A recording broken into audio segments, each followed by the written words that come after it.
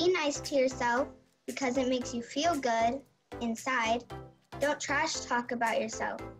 That's how you can be your own son. Sometimes I can have some issues, but I get through it, and I apologize every time. You gotta have your manners. Sometimes it's hard for me in math to do something or somebody else, and they're like saying, I just can't do this. I'm not good enough. They just say, be your best self. Be brighter and just be nicer. Say nice compliments to people. It's like lonely and they don't really have anyone to play with. I would go up to them and ask if they wanted to be friends. The sun and the salt really gives me a picture in my mind because when it's sunny outside, you're happy and playful.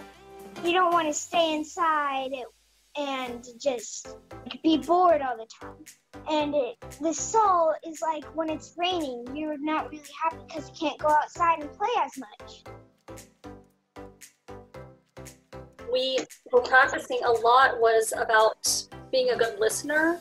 And there is a section in there, Pearls, that talk about what good listening looks like.